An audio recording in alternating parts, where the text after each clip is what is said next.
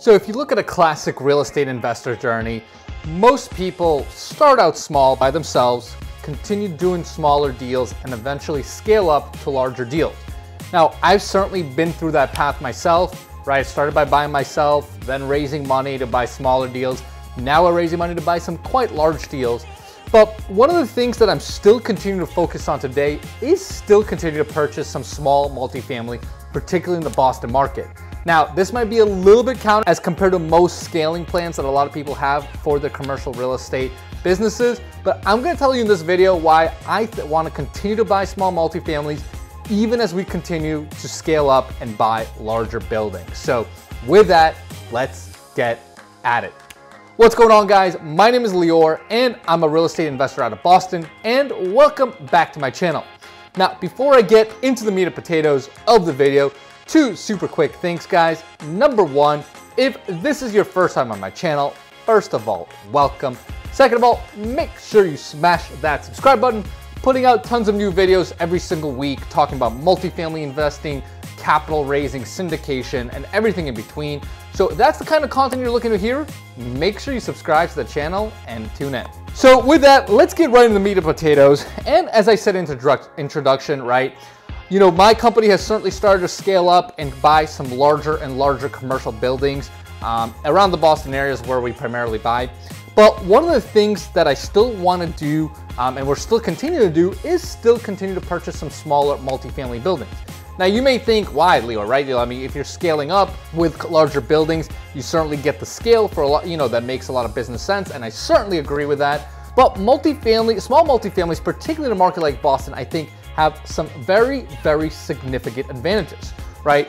First of all, buying in a market like Boston, I think is what I'm all about, right? If you guys have seen my other videos, you know that I'm hyper focused in buying inventory today in some Class B and a lot of Class A locations, right? Because, a market like Boston I see as incredibly stable, durable, and is able to continue to provide demand, growth over a long period of time, right? 5, 10, 15 years, right? So I see a very long trajectory for this market. I think it's going to continue to be incredibly stable. So I want to be as invested as possible in a market like this.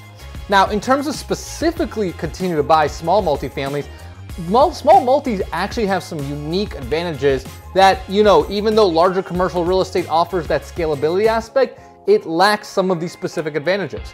And I'll give you guys some of these examples, right? So number one is on the acquisition side. When you scale up and go after the bigger buildings, you're typically starting to compete against much more sophisticated players.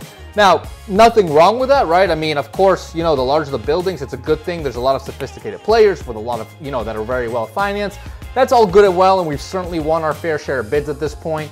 But, when you're dealing with those small multis and you're going kind of against your more mom and pop investors, if you can set up a truly, expert kind of professional shop and you're good at what you do, that's an easy way to stand out, right? And be the obvious go-to choice as the investor that wins the deal. So I've been able to win a lot of deals over the years just from the fact that we have a fantastic resume, a ton of experience, great operation. It's helped us really acquire a lot of deals at very, very attractive prices. The second bucket of kind of advantages I would say with small multifamily is the exit strategies. I think is way better than with large commercial real estate, right? Because with large commercial real estate, one of the things that is not necessarily my favorite thing about larger commercial real estate is your exit is pretty much limited to selling to another investor, right? If you want to unload a large multifamily building, your only real buyer is going to be another investor who's going to come in and value the building on an NOI basis and do the math and kind of come up with a number that way, right? Nothing wrong with it. It's just how, commercial real estate and commercial multifamily is sold. Now, with small multifamily, I have way more flexibility, right? With small multifamily, we can certainly sell it like that, right? We can sell it on an NOI basis to an investor who is, looking just at the stream of income. That's fantastic, but we have a few other options. We can also sell the small multifamily to a owner occupant who's looking to buy a multifamily, right? So, we call them house hackers, right? That's a popular term today, but it's someone that's gonna use an owner occupant loan to buy a 2 to 4 unit and live in one unit and rent out the other unit or 2 or 3. Now, that's attractive because these kinds of owners tend to pay, a lot more money than a straight, investor who's valuing the basis on NOI basis, right? Because for that, quote unquote investor who's owner occupying, sure, there's some financial analysis going on for that investor as well, but you got to remember they're also looking at it at their primary home, right? So there's going to be a little bit more of an emotional play for them when typically the more emotions you have, typically the price goes up. But we can also sell these buildings as completely residential buildings and essentially condo the buildings out, right? So if you look at particular in Boston, right, a lot of the multifamilies we buy, we have this thing called the triple decker. If you're from Boston, you know exactly what I'm talking about.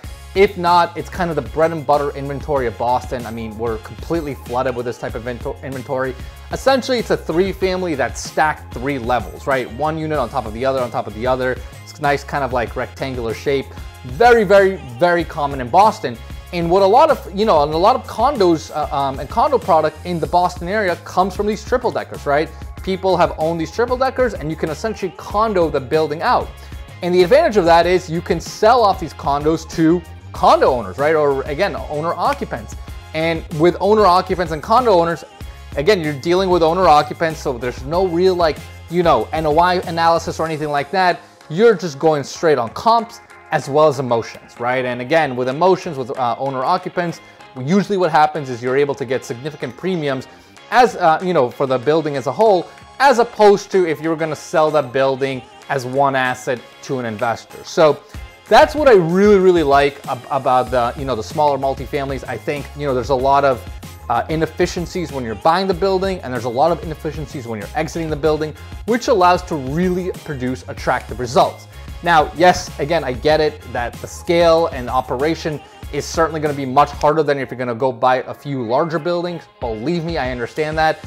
We are, like I said, we are certainly doing both right now, buying larger buildings. We're still buying the smaller buildings. It is certainly more operationally intense. We're hiring for that role. So I can tell you, I'll be the first person to tell you I agree with that. But I do think that, the returns that you can generate on these smaller buildings are certainly still very, very attractive, and attractive enough where I think we're going to continue to buy those even as we scale up our larger commercial assets. So hopefully that makes sense, guys. Again, I don't think there's necessarily a right answer to this. I'm just giving you guys my thoughts on why I really like small multifamilies, particularly in markets like Boston. I think these Class A, especially these kind of Class A markets, these are, Boston is a global hub. I want to own as many assets as possible, so that's part of my plan. So hopefully that's helpful for you guys. Of course, if you have any questions, comments, make sure you put them in the comments below, and I'll definitely help you out.